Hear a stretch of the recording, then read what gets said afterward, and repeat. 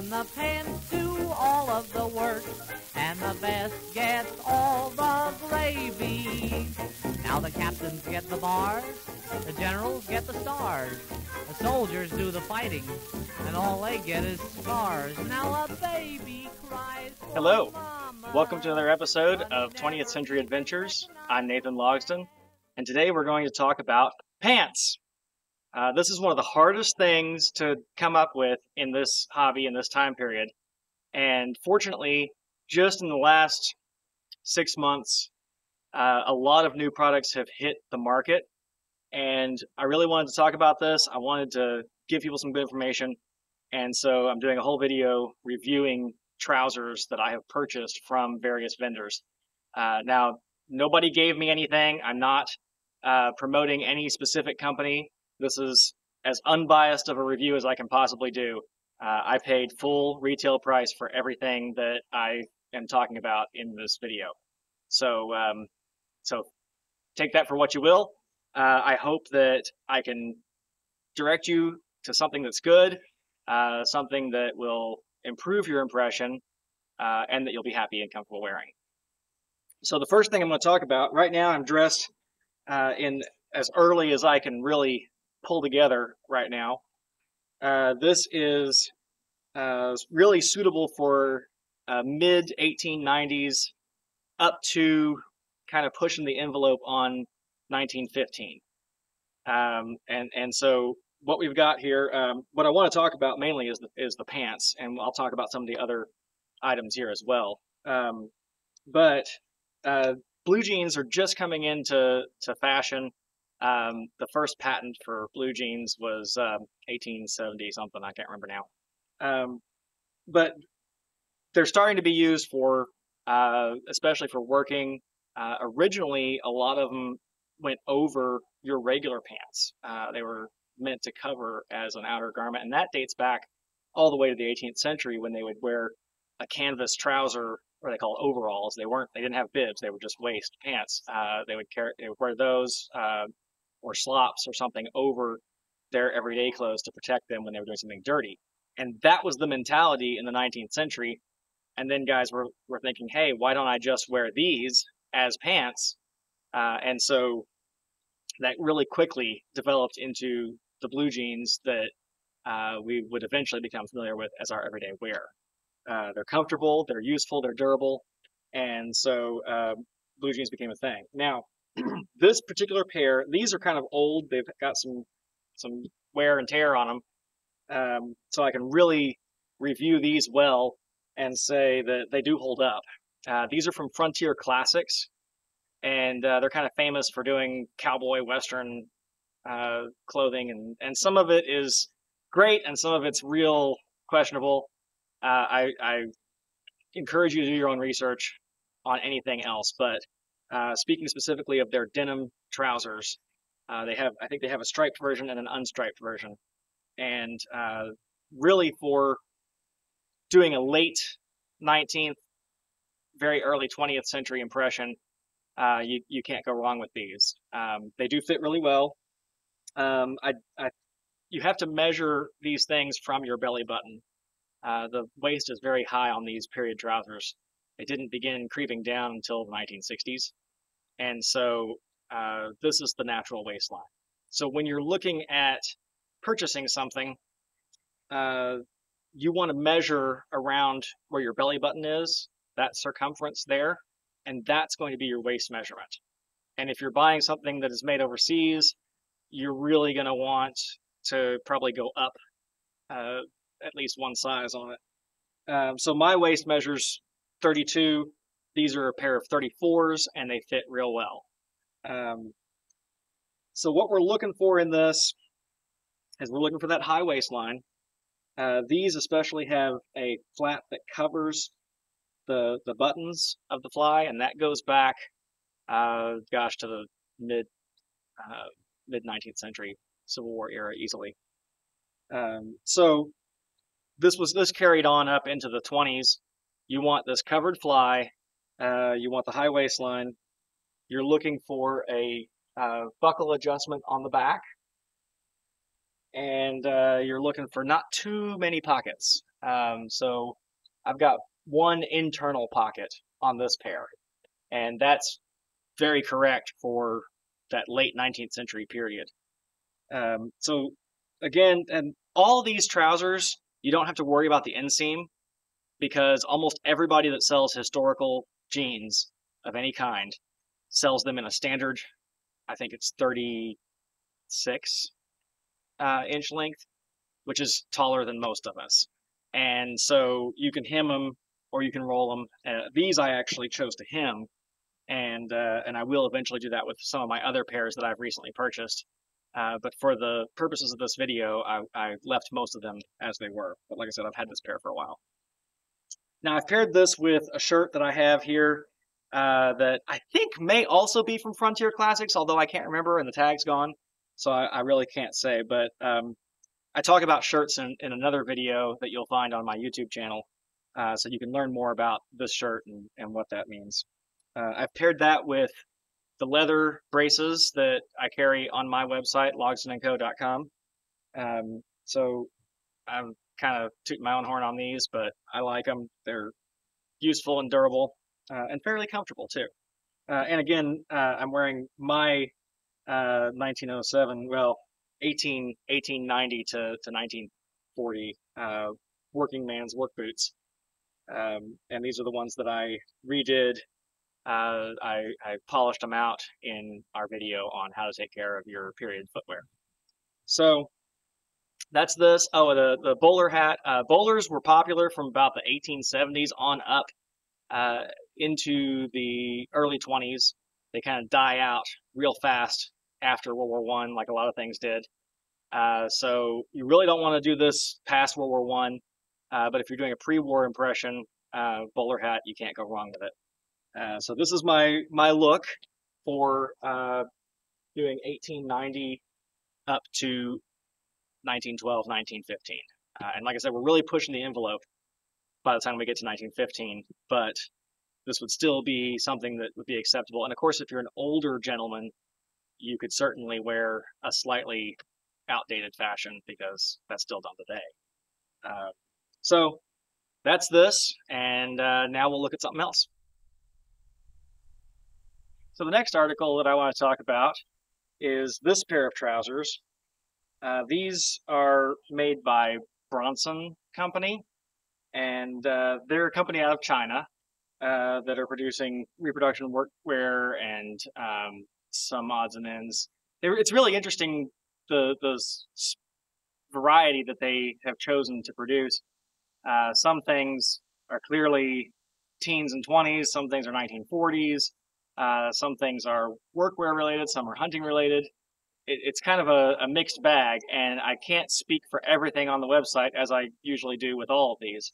But I wanted to try out these trousers, and these actually have been my favorite overall out of all the ones that I purchased. They definitely have nailed the 1920s look. These would be fine. Really, you could go as early as 1915 on these, and they work fine all the way forward into the 30s. They're nice, almost Wabash stripe. They're lightweight, which I wouldn't want in winter or in the wintertime, but for summertime use, like today, it's just blistering hot. So these trousers are real comfortable today. They do fit really well. The fit is almost perfect on them. They've got a little gusset in the back here that you can adjust, which, you know, this is something we look for on all of these, that in this period they should all have that strap across the lower back. Again, you want to measure around your belly button for these because they're high rise, and that's how they should be. So my belly button's right underneath of the pants button, and that's what you want. Can't stress that enough, that's how you measure. So I ended up still ordering one size bigger on their recommendation because Chinese sizes run smaller than American sizes. It's just how their sizing system works. So I ended up ordering one size bigger than I normally get after measuring at the belly button, not my normal jean waist measurement, not what I normally wear in Levi's, but I measured here and then added one size, which is 2 numbers. So if you measure here, for example, I measure 32 right here, I went with a 34, and they fit like they were made for me. They're really great. Now I've paired these with suspenders that I sell on my website. They're pretty cool. They are elastic with leather tabs. Elastic was just coming into being a thing in the 20s with the rubber mixed in with the fabric. So these are appropriate, and I think they really go nicely with the rest of the outfit. Another thing I want to point out here is I have these shoes, and those of you who are of a certain age may recognize them as Chuck Taylors. Well, long before there was Chuck Taylor, well, not that long before, actually just a couple years before, the U.S. Army was trying to come up with a athletic shoe, and they designed this with the U.S. Rubber Company and came up with this canvas shoe with a rubber sole and some rubber reinforcements. And amazingly, these shoes are being reproduced today. So these on the side, the little marking here actually says U.S. Rubber Company, and these are the 1916 or 17, I think it was, maybe Army issue version. I bought these from a company called Huckberry, and they are the U.S. distributor for these, so you really won't find them anywhere else in the U.S. but that website. However, you can also find them on stores in the UK on their websites. And if you shop around, you might actually get a better deal on the UK websites than on the US website. Just how it works out, even with shipping and all. But if you watch, Huckberry does occasionally put them dramatically on sale, which is why I have the green Army issue ones. They also have an off-white civilian issue one that has kind of a natural tan-colored rubber. And I really wanted those, but they were 3 times as much as the Army ones that were on sale, so I bought the Army ones. But really, you wouldn't have these in this color unless they were Army surplus after 1927. So I recommend, if you're using them for an earlier impression, anything from World War I to 1927, and you want to wear these, get the cream white ones if you can, because they'll actually be more appropriate. So, and then of course I've just paired this with a shirt that, actually a really nice shirt. This is like a top end linen shirt that has starched cuffs and a starched collar. And I found it at the thrift store, but I knew what I was looking for. If you want to find out what to look for at thrift stores like this, watch my video on shirts, and you'll learn a lot about what to look for on that. So anyway, that's this outfit.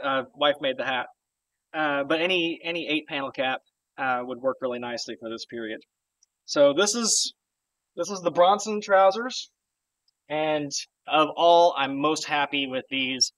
This is 5 stars all the way on these, and the price was great. These were, I think, about $60 with shipping included, so definitely a great way to go. So this pair was really a disappointment to me. These jeans really are nicely built, but they had some issues with their sizing, as you can see. These are way too small. So this is the Red Tornado jeans. That's another Chinese brand. They are real cheap as far as the quality goes. They're really well matched to the 1915 Levi's, both the original and the reissue that Levi's did. But if you don't want to pay $300 or $400 or $500 for a pair of reproduction Levi's from Levi, this is a good way to go. However, there's a few issues here. Now they recommended, as all the Chinese manufacturers do, of ordering one size bigger. They also recommended that because of the washing, but they didn't say how much it would shrink in washing. Now I've washed these twice, and I can barely get them on. When I first put them on, they were a little snug, and now they're really tight, especially when it's hot and sweaty out right now. So definitely, if you go that route, you want to go up several sizes maybe 2 sizes bigger than your measurement. As you can see, the waist is not quite as tall as I would like it to be. My belly button is right here. So these really don't have the rise. I think these are made for people who want a modern look but want the vintage jean style as well. So it's really kind of disappointing because the construction is phenomenal. The fabric is heavy duty. The stitching is fantastic.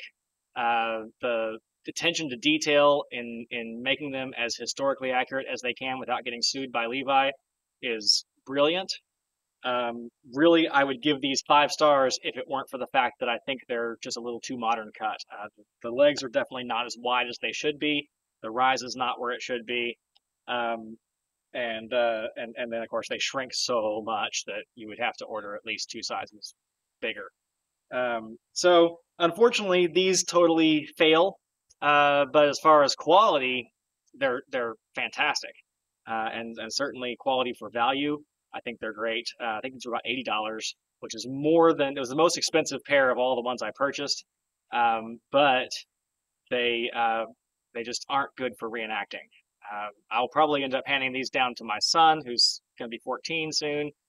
He can wear these better than I can, and he'll look good doing it. And so that's where these are going to go. Now, I am also accessorizing these with a basket weave belt here. Suspenders are starting to go out in the third or second quarter of the 20th century. So once you pass 1925, you're really starting to lose as much attention on suspenders. They're still being worn, but not the way that belts are coming in. And so belted jeans are kind of a thing, and a basket weave belt is so timeless. It's hard to go wrong with that. These definitely fit the whole span of our period. And you can find them, I think, on eBay, 30 or 40 bucks for a good quality basket weave belt. So again, we do have the gusset on the back here, or the strap. So they've got that right. All the shape of the pockets and everything looks good. If you compare these to the 1915 Levi's, I mean, they are just spot on. But the rise isn't there, and the width of the legs isn't there. So that's these. Moving on. So next up, we have this fantastic pair of breeches. These are made by What Price Glory, and they are the M1912 pattern U.S. Army uniform breeches. These are the winter breeches, so they're pretty heavy wool. If you're looking for summertime wear, you probably want the cotton version, which they also carry on their website. But I wanted something that I could use this winter too, and so I opted to purchase the wool ones. It's a very coarse wool, and it is very itchy, but I'll be wearing wool thermals underneath of it that are a much finer wool, and those don't itch, and so that'll be the barrier that I need between the coarse, rough wool that's itchy and my skin. This is definitely falling into the category of late 20s because it's Army surplus. These breeches weren't surplused out until 1927, and so that's something that you wouldn't have had necessarily as early on in the period. I've paired it with this shirt that's one of my prototypes. I hope to eventually be able to carry these pullover style shirts in a variety of fabrics, but we haven't gotten there yet. I'm wearing our sportsman boots. These are available on my website, logsandco.com, and I think they really give it the look. These are not a military boot at all. These are a civilian sportsman boots. But if you're going for a sportsman look, this is certainly all suitable materials, and we have seen photographs of people wearing these exact garments out in the woods. So definitely was being done, no doubt, in the 20s and 30s. I see a lot of these campaign hats even earlier. I think a lot of guys brought them home with them after World War One, because I've seen photographs of people wearing the campaign hats way too early for it to be surplus. And these campaign hats also did predate World War One, and it could have been that somebody who mustered out before World War One may have had access to one, or some of the early ones may have been surplus earlier. I'm not really sure. But definitely it's safe to assume that by 1927, some things that are military surplus, and I could be wrong, that you guys that are military experts can say, hey, you messed up that one because uh, this is clearly, surplused out in whatever date. But I know that by 1927, pretty much everything that was made for World War I was beginning to get surplused. So we know that that's a firm date that we can say, okay, by this point, everything is available, and some things may have been available earlier. Do your own research on that. So the campaign hat, I think I bought it from a museum gift shop, actually, in French Lick, and it was around $50, and I've seen them other places, even online, for about the same. I think even Amazon carries the same hat online for about $50 or $60. And this one actually sat in my car for quite a while and got nicely sun faded. And I've used it outside, and it's gotten rained on and everything. So it's not as green as they start out. They start out real green, but they do fade to this nice brownish green color with a little bit of time and use. So the trousers, they're a little pricier in the wool. I think they're around $160. And then the cotton ones, I think, are around $90 to $100, somewhere in there. And What Price Glory has those. And I can't say enough great things about What Price Glory. The owner of the company is fantastic. It's an American company. I'm not sure where their products are made. You'd have to ask them that. But Jerry Lee, who owns What Price Glory, is just a fantastic individual. So always happy to spend money with him. And I know that the money's going to his family, so that's great too. So same way with me. I try to avoid sending too much money overseas, but for the purposes of this video, I did buy a lot of Chinese-made clothing just because I wanted to try it out and be able to give an honest review so that somebody doesn't end up spending money on something they don't want or isn't going to work for them. So that's why I did those things. But I was actually surprised, pleasantly surprised, with some of the quality on the Chinese products, and the price is great. So, but do, whenever possible, try to support the American companies, even if they're, getting some of their stuff overseas. I know there's some settlers that get their stuff made overseas, but most of that money is going back to the families that are here in America. So support them. They're small. They appreciate it. So anyway, that's this outfit. This would be fantastic in the woods. It'd be fantastic for motor camping, going hunting, going fishing. I will say, those of you who are hunters ought to know this, but don't wear blue if you're hunting, because blue is actually a color that animals see really, really well. So if you want to see wildlife, don't wear the blue shirt, and don't wear white, because that's also a color that they can see and it signals to them danger. But you can't go wrong with any shade of red or green or gray or whatever on your shirt if you're out hunting. Those won't bother the animals as much. And if you go with a pattern, it breaks up your silhouette, which is even better. But all that for another video. So there's this, and we'll move on to something else. This is our last look of the day. And boy, you want to talk about comfort. This is it. This is amazingly comfortable. And the shirt is even flannel, and I'm not burning up as bad as I thought I would with this on. Real comfy clothes. So these pants are also from What Price Glory. And as I mentioned earlier, Jerry Lee does a fantastic job. Really like his stuff, and he's a nice guy.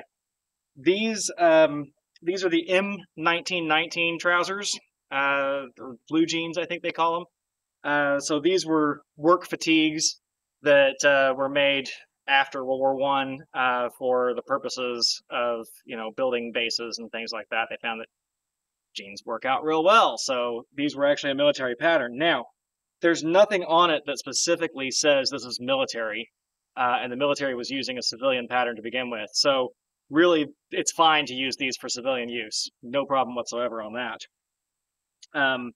They are a little extra roomy in the legs, which feels good, but I feel like they're a little bulkier than I would care for. But I've seen plenty of photographs in the period where they're wearing jeans and pants that are quite wide, especially work clothing. So I don't see anything wrong with it historically.